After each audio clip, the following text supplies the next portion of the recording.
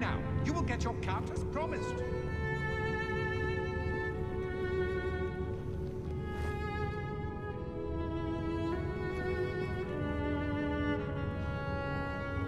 Damn your clumsiness! We will count everything later.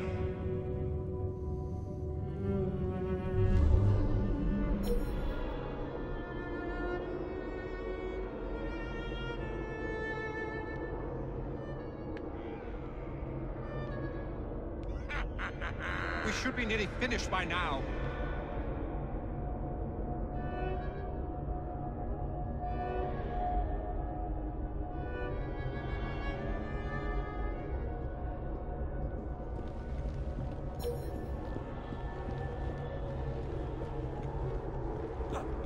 Where did he come from? Let's get him out of here!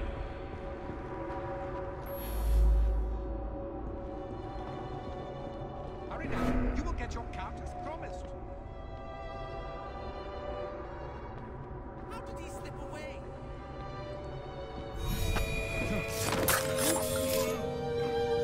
Damn your clumsiness!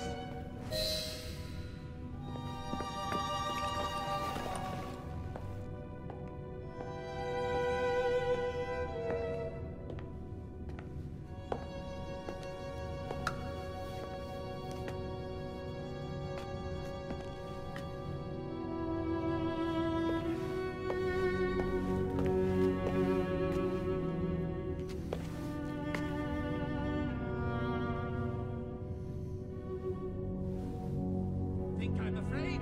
Think again.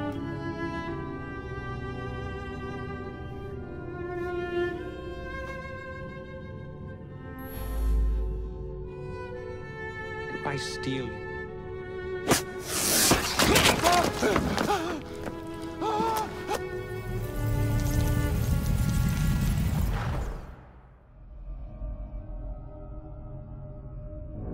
You've stolen your last shilling from the people of London. those animals squander their savings. We are the experts in investment. Nothing would be built or improved. Nothing would rise above the muck without our hand guiding. No creating the future. They benefit as much as their work. It is their city, not yours. Without our investments, there would be no city.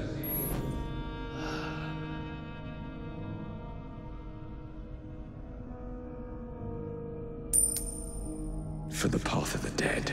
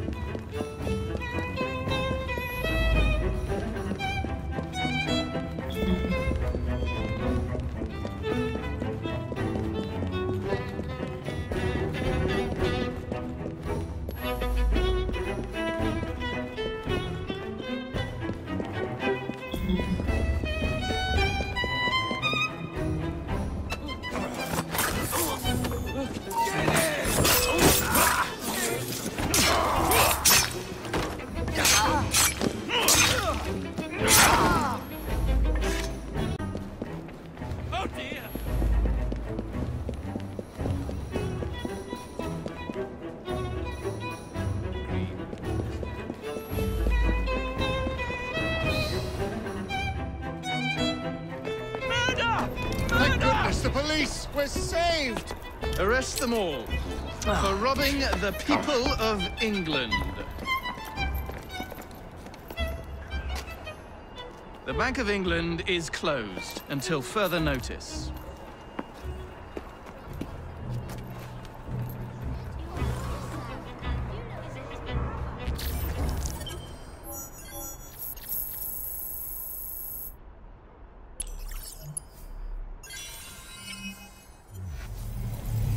The bill will be defeated, sir.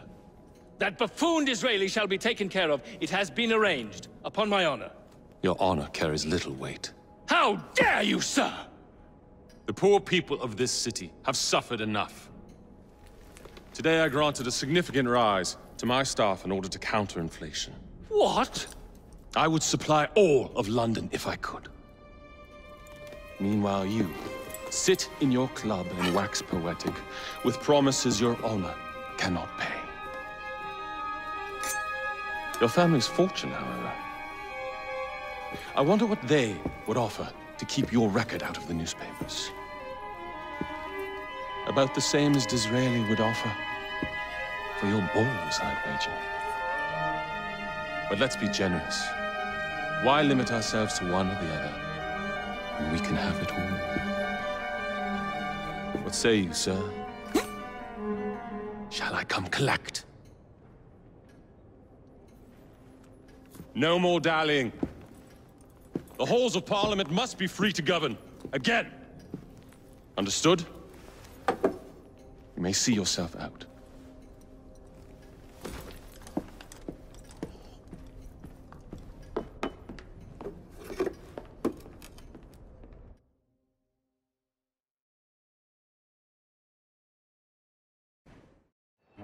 Dear Mr. Starrick, men hired.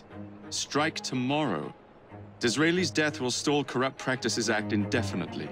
Gladstone will be far more pliable. May the father, etc., etc. be. So Starrick's got his finger in politics, has he? I need to enter the Sinopian Club and find out who B is. Tread delicately around Parliament. As if I don't usually. Your indiscretion at the Bank of England caused British currency to nearly collapse. Nearly is the operative word.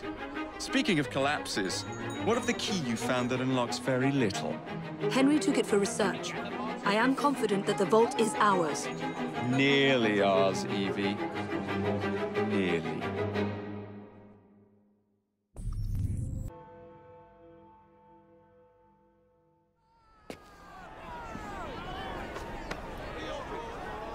That's more than I earn in a week! I won't pay it! What has happened? Your brother! What's he done this time? The newspapers are all over Twopenny's murder, and if that weren't enough, someone has stolen the currency printing plates. Was that also Jacob's doing? I doubt it. Now, no one trusts the bank or England's currency. There will be inflation, riots, manufacturing will jump to America for the cheap labor. In short, Britain is done for. Jacob, you've really put your foot in it now. What if I smuggle the plates back into the bank? Well, certainly help. Better yet, it would call into question the stories on Twopenny's murder, which would restore confidence in the economy. That's settled then. Britain lives to see another day. Oh, and if it's not too much trouble, would you mind destroying any counterfeit notes you come across so they don't circulate? Of course. It really is very good of you to help.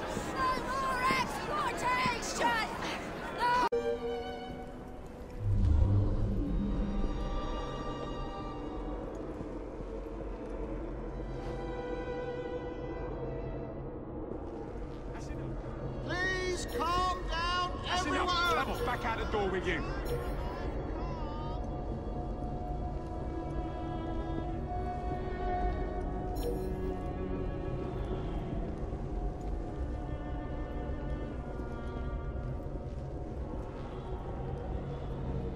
There's no need for shouting! Stay back.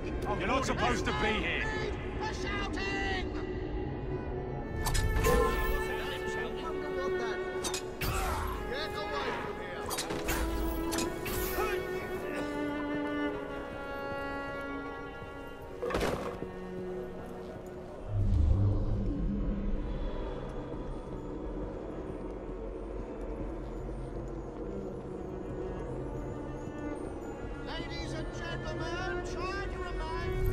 There. As if they were never taken.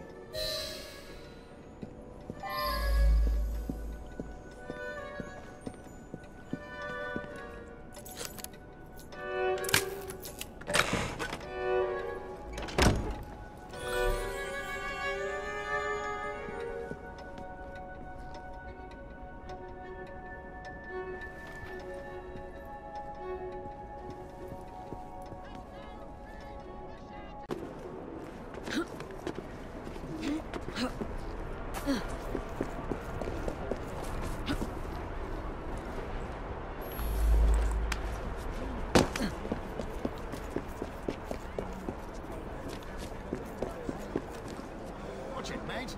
Hands off.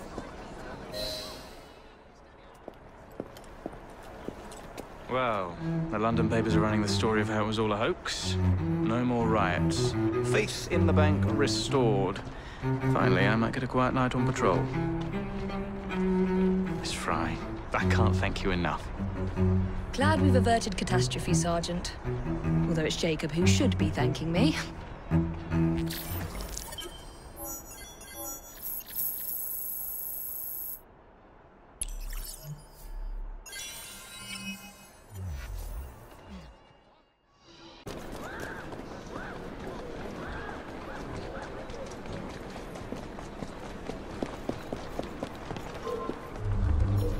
Why don't I come over there? Need an hand? I have had enough!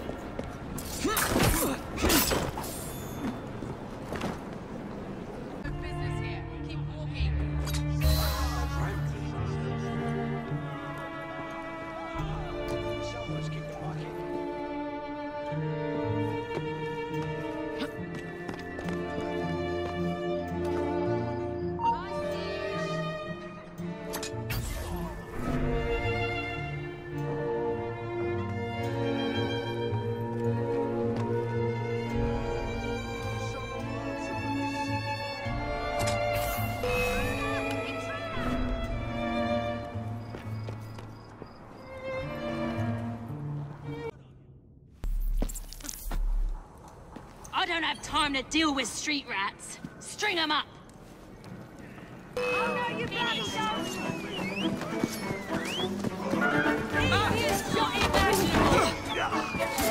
Go on and get him!